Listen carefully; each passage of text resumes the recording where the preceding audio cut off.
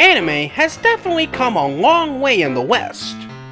Over the past quarter century, many anime, including but not limited to Yu-Gi-Oh!, Pokemon, Dragon Ball, Naruto, Sailor Moon, Bleach, and Yu Yu Hakusho have achieved great success in the US just as they did in Japan, thanks to having fun, engaging, and resonating characters and stories. However, even with this big influx, there are many anime that never made the leap over due to either a lack of interest or not doing well enough to keep going and leave a significant impact. This is especially the case for the series we'll be talking about today. I'm the MediaNutso, and it's time we take a dive into the history of the English dub of Magical DoReMi.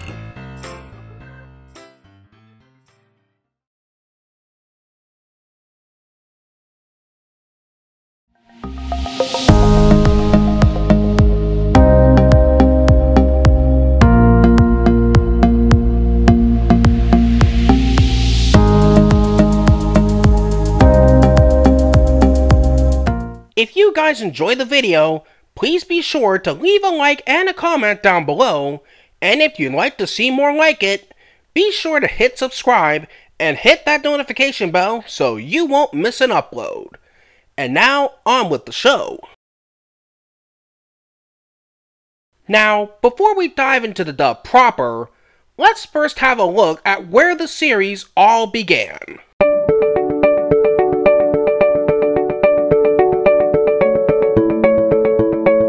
It all started with the original Ojamajo DoReMi.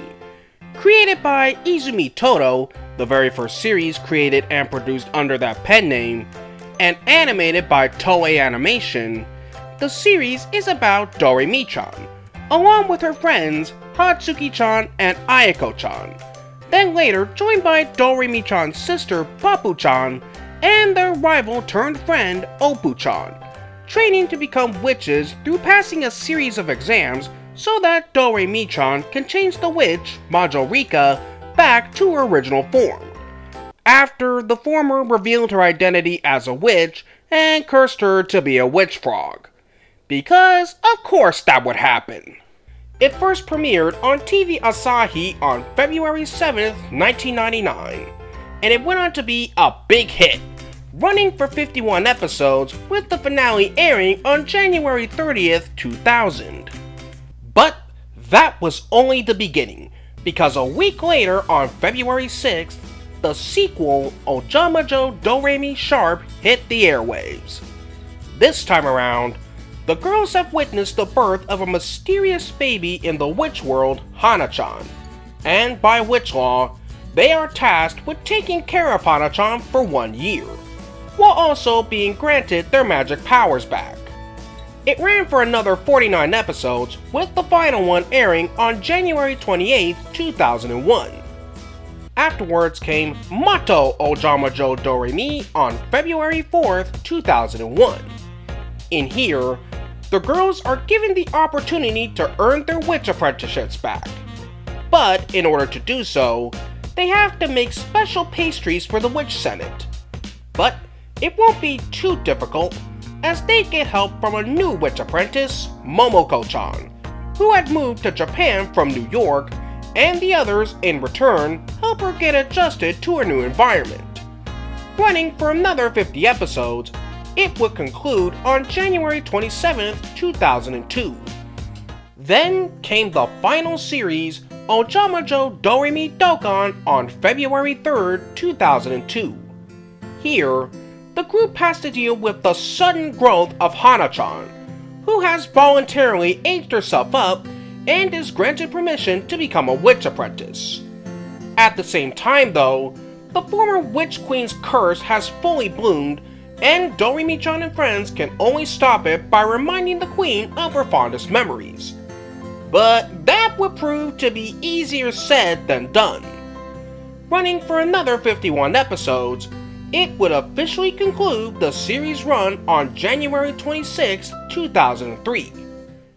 However, that wasn't the end just yet. The following year, on June 26, 2004, a 13-episode OVA series, Ojamajo DoReMi Na-i Show, which takes place during the events of Muto, would air and finish its run on December 11th of that year. It also spawned 3 feature films, the third of which was made to celebrate the series' 20th anniversary, and a web anime.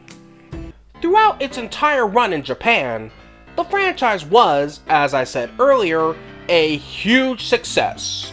In fact, it went on to become the 3rd longest running Magical Girl anime of all time, just behind Sailor Moon and Pretty Cure.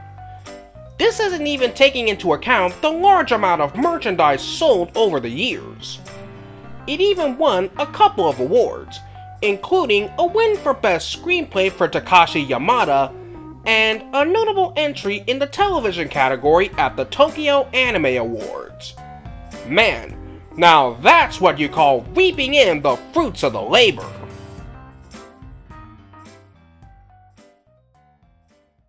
Okay, now that we've got all of that laid out, let's finally get into how the series crossed over to America.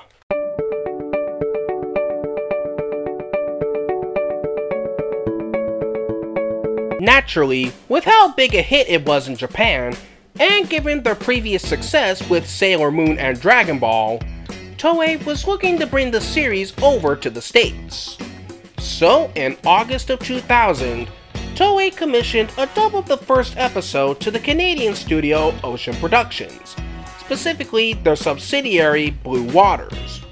From there, they proceeded to shop it around to potential licensors, and unfortunately, no one was interested in it. But even with that setback, the series would eventually make its way to the United States one way or another. Enter 4Kids Entertainment. Now, what can be said about this company that hasn't already been said by others? Whether you loved or hated them, there was no question that they played a key role in helping anime gain a bigger foothold in the US. So, how did they come into play with Ojamajo DoReMi? Well, around 2003, on top of their continued success with Pokemon and Yu-Gi-Oh!, they were also having great success with their own Saturday morning block, the Fox Box, and at that time, they were looking to expand on their female audience. It was through this initiative that they acquired several female-centric shows, including but not limited to Winx Club, Tokyo Mew Mew, which was renamed Mew Mew Power, and of course Ojamajo DoReMi, which was renamed to Magical DoReMi. Thus, in October of 2003, 4Kids began negotiations with Toei to license the show and would finalize their contract in the following year. Now, I can't talk about their deal without addressing the big elephant in the room when it comes to it. For those not in the know, in order to secure the rights, 4Kids had to agree to dub another anime that Toei really wanted to bring over to the States. That anime was One Piece. And it goes without saying that their dub of it went on to be regarded as one of the worst English dubs of all time. Alright, getting back on track, while the title change is localization at work, it should be noted that this wasn't just done for the US. See, in several countries, like in France, Italy, and Mexico, the series was also renamed to Magical DoReMi. This was due to the original title, Ojamajo, being an untranslatable Japanese portmanteau. Said portmanteau being of the Japanese words Ojama, which can mean bothersome or nuisance, and Majo, which means witch. Thus, the title translates to Bothersome Witch DoReMi. Yeah, I'd imagine it would have been a mouthful had they properly translated the full title. Anyways, with the licensing deal all set, 4Kids was ready to bring the show to a young female audience and also have it teach them too. No, I wasn't kidding about that last bit. In a press release, 4Kids had pitched and sold the show as being educational and informational. Now, to be fair, the original Japanese version was a little bit educational. I mean, one of the main settings is at a school, but it mainly did so through conveying subtle moral lessons and messages. However, that wasn't going to be good enough for the US, especially for the FCC's EI guidelines. For the English dub's production, it went through a heavy amount of editing and localization. In addition to the new title, all of the characters' names were changed, like DoReMi-chan became Dory, Majorika became Patina, Hatsuki-chan was renamed Rayanne, and Aiko-chan became Mirabelle. The fictional Japanese town Misura became a fictional American harbor town, Port Mystic. The Maho shop was changed to, at first, the Rusty Broom, then later the DoReMi Magic Shop. The original Japanese score was removed in favor of composing an entirely new one by Louis Cortellesi, Matt McGuire, Ralph Schuckett, and John Siegler. Any sort of cultural references were taken out. Heck, they even threw in a couple of American references, which don't make any sense. The terminology was changed. Witch Apprentice became Witchling, Witch Frog became Greenling, Apprentice Tats became Dream Spinners, Magic Spears became Spell Drops, and you get the idea. Nearly all of the text was erased or swapped out, any instances of blood or violence was edited out, and in one case they heavily edited an entire episode in order to change the original plot. And just to take it one step further, anytime someone is seen driving, they horizontally flip the shots to make it look like they're driving on the right side of the road. Now, some of these changes were somewhat understandable, as they needed to have the show comply with both network standards and practices and the EI guidelines. But other changes? Yeah. On a side note, the American English dub title would end up being a unique case. In the countries that received the title change, the one constant from the original was that the title referred to the main character, as in some, her name was retained as DoReMi. But the US dub would be the first and only instant this would not be the case. So, how did 4Kids work around it but still retain the title? Well, they decided to make it a pun and have it named not just after Dory, but also the other two main leads, by simply taking the first two letters of their first names. And it's no coincidence that they're also the first three notes of the musical scale. Anyways, for the casting, they brought in their large stable of voice actors, including KZ Rogers, Amy Pallant, Rebecca Solar, Keither Donahue, Sean Schemmel, Carrie Williams, and Lisa Orditz. To drum up interest for the show, 4Kids utilized a tactic they had previously used with Pokemon and Mew Mew Power. Give a special sneak preview prior to the official premiere. In the case of Magical DoReMi, they selected the 4th episode, which aired on August 13th, 2005. This selection actually made sense, as it is where the main three officially came together as a group. When it came to the merchandise, 4Kids teamed up with Bandai to produce a toy line that included toy Wanderers, Dream Spinners, and dolls of the main three witchlings. By the way, some of the dolls came with a DVD that had the 4th episode on it as a bonus. This is particularly notable as it's the only episode out of the whole dub to get any sort of official home video release. It's rather sad in hindsight.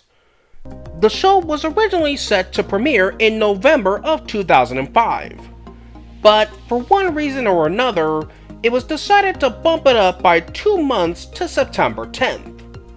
When the series finally casted its magic spell on 4Kids TV, that spell was unfortunately not strong enough to wow viewers, as it would garner low ratings throughout its entire run on the block. There were many factors that contributed to its failure. Moving up the premiere date gave them less time to promote the show, it was given some lackluster time slots, airing around 7 or 8 in the morning when the target audience is either asleep or just starting to get up, and was further exacerbated by the time slots getting shuffled around, the competition from the other kids' blocks and cable networks, and the simplest answer of them all, there just wasn't a strong demand for more Magical Girl anime. I mean, it really says a lot when the only other Magical Girl series besides Sailor Moon to get any kind of traction in the West was Cardcaptor Sakura. It didn't help either that its merchandise didn't sell very well. As for what viewers thought of it, it was a very mixed bag. Fans of the original Japanese version weren't too happy with all the editing and localization done to it, while others thought it was just okay, saying that the dub wasn't that bad, with some even saying it was one of 4Kids' better dubs, and they did enjoy some of the songs they made. After the 26th episode aired, the show would continue to play in reruns on the block until it was taken off on August 19, 2006. So, with it proving to be both a ratings and merchandising failure, did Magical DoReMi's journey in the United States end there? Believe it or not, no it didn't. Most likely due to contractual obligations, 4Kids had to dub the remainder of the first series. The only problem? It had just been cancelled from the block. So, what did they do to rectify it? Well, they decided to take it online. A year after its network cancellation, 4Kids premiered the second half of the series on their official website, billed it as Season 2, on November 13, 2007. They would go on to premiere one new episode per week until the final episode aired on May 2, 2008. There was even a point where they uploaded the entire dub onto their official YouTube channel. The only episode that never got dubbed was episode 30. For what reason, you may be wondering? Well, the episode involved the kids wandering around a temple and a cemetery at night with very little adult supervision, and it dealt with a religion that's not very common in the US. While it would have been a fitting spooky episode to air around Halloween, there was no way they could have edited around this one like they did with episode 19. So, with the move to the internet, did the show perform better or worse? Honestly, I have no idea. I wasn't able to find the statistics for the traffic the site received, so it can't really be said for certain.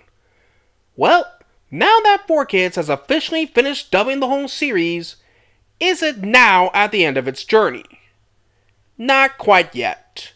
In fact, it would actually get one last win on television. On April 24th, 2010, 4Kids brought the show back to TV as a part of the CW 4Kids, airing for almost 3 months on the block, and it would air for the very last time on July 17th. After that, 4Kids' license with the show expired, and it would never return to the US. And with that, now its journey in America has officially come to a close.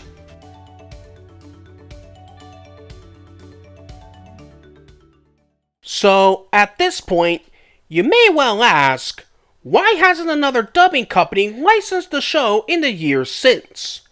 After all, if One Piece, Sailor Moon, and Cardcaptor Sakura could all get a second dub, surely this series can get one too. Sadly, it's not exactly that easy.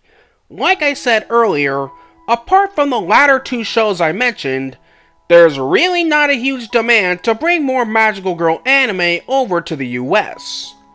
Plus, even if there was interest, aside from a few mild bits of language and blood, it's mainly a kids anime, so it probably wouldn't fit their respective repertoires. Oh sure, there are some out there that would love to have a more faithful dub, and who knows, maybe sooner or later one company might acquire the license and make it happen. But until that time, for the moment, it won't be happening anytime soon.